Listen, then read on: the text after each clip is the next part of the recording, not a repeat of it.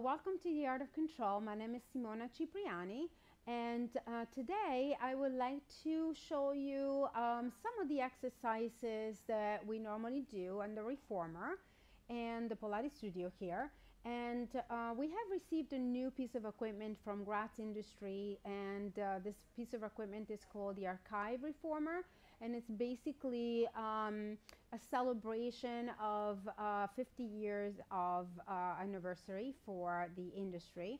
And I just wanted to indicate some of the differences between this piece of equipment versus the other piece of equipment that we normally get, which will be like the other four reformers that we have there behind ourselves. I have Elaine here with us, and she's going to walk you through the basic exercises. So we're going to start with the footwork. So come all the way down and sit to the end.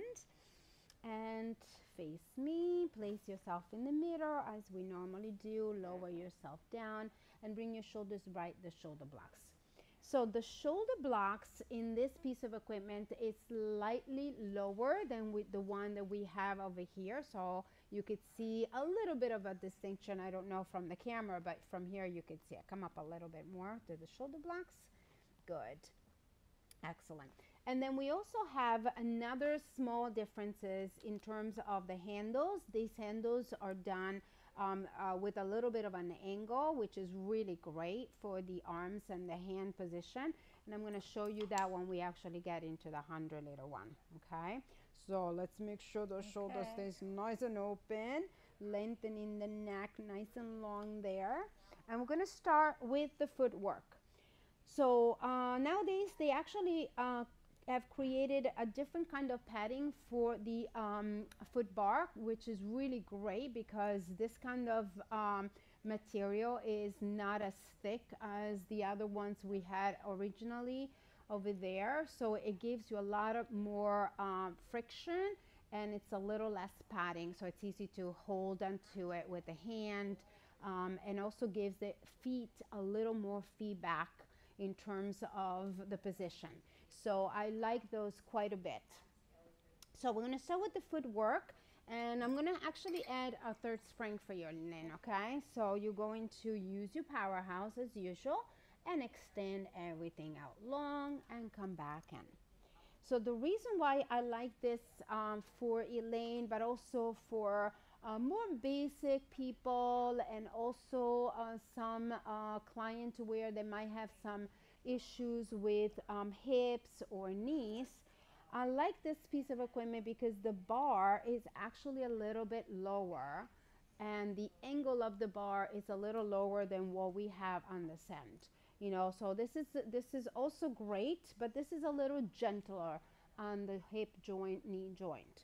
So you know, for like I said, for some of the clientele we have, it's really good. Let's go right into the arches and press everything out long. Pull it all the way in. Also, the springs that we have in this equipment is a little bit lighter than what we usually get. So obviously people can order the lighter setting, but I like to work with lighter springs, just a little tiny bit more, so that they have to work a little bit more on the way in, right? So if you don't have too much tension, then it's nice to be able to have your own body and work with your own muscle to be able to pull that carriage back home.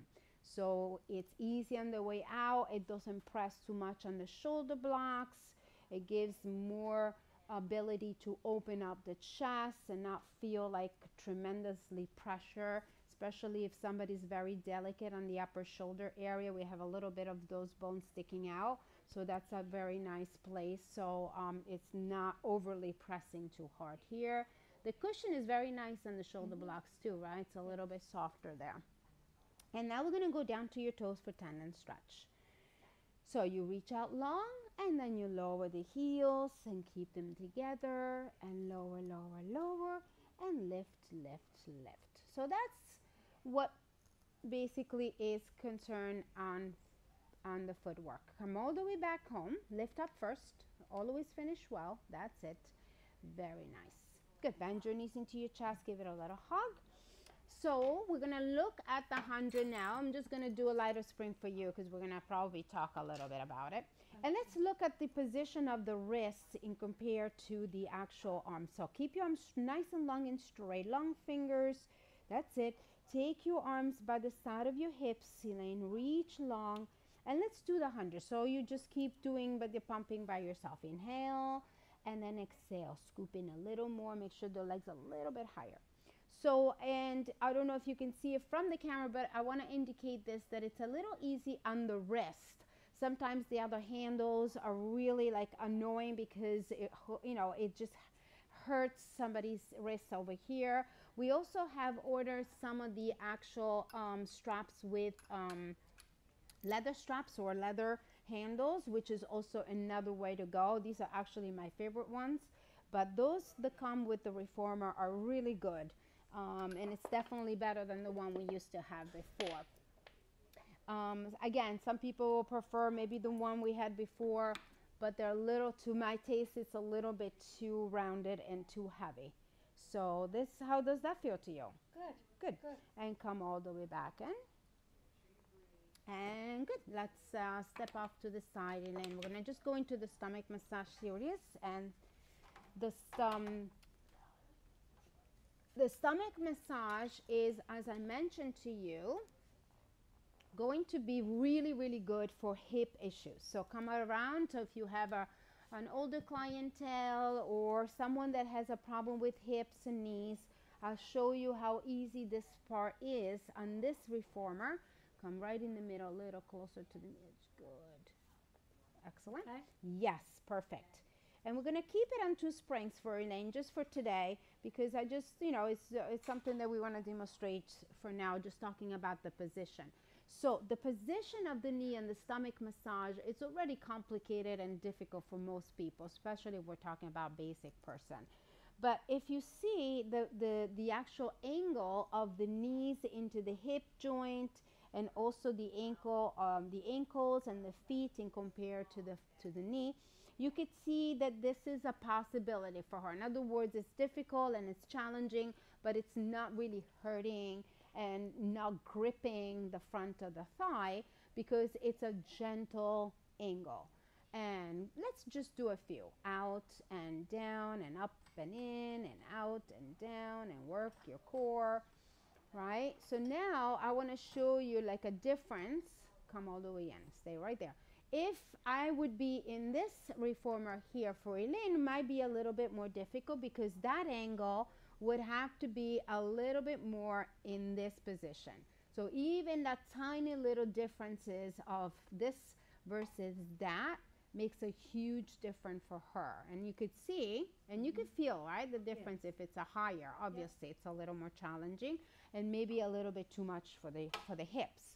Now, if I'm rehabbing, or if somebody's coming back from rehabilitation program and working with one specific leg, we usually do something like this in the Pilates method, where we're working with one leg only. So press out, and then you lower it and lift and come in. And this is also a little bit easier on the hip joint and the knee joint, so that I can actually teach this exercise to her here, and she's still able to do it. Again, maybe she could do that on there too, but it's just a little bit more challenging in that position. So this is great, right? Do you feel it a little bit more? Yeah. On the hips, yes. That it's not so tight and not, you don't have to work so hard to keep it there, right? Right. And you can step off to the side. Good. So there also is something that I really love in terms of the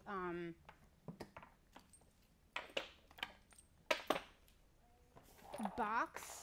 So we have the short box series, we have the long box series, and I'm gonna have you right over here, Elaine, sitting right over here at the front. I'm gonna add an extra spring for you because as we mentioned before, these springs a little lighter, and the actual tension of the springs is lessened. So when she does the short box series, I like to put 3 springs on so that it stays a little more secure, so the springs don't come undone. and you're going to hold onto the handles on the side here. So the handles are also really nice.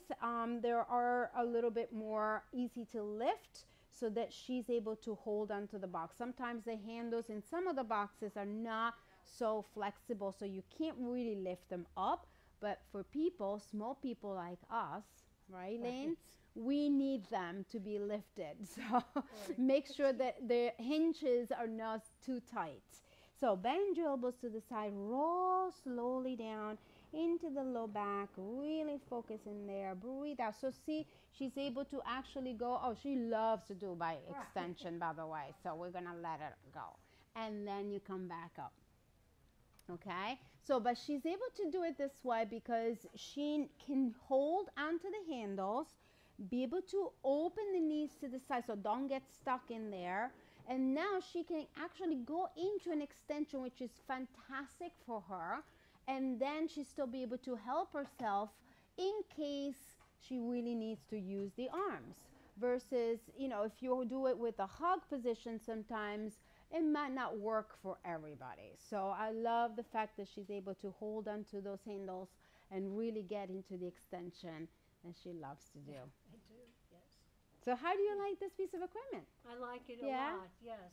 Good. There really is a difference in the stomach massage. Yeah. I thought it was me. I thought I'd gotten better, but now I realize it's And it is you, absolutely, absolutely. That's very good. So thank you very much. I hope this helps to make a better judgment in terms of what kind of piece of equipment you want to choose for yourself. I'm Elaine, and I've been doing Pilates now for probably approximately 15 years.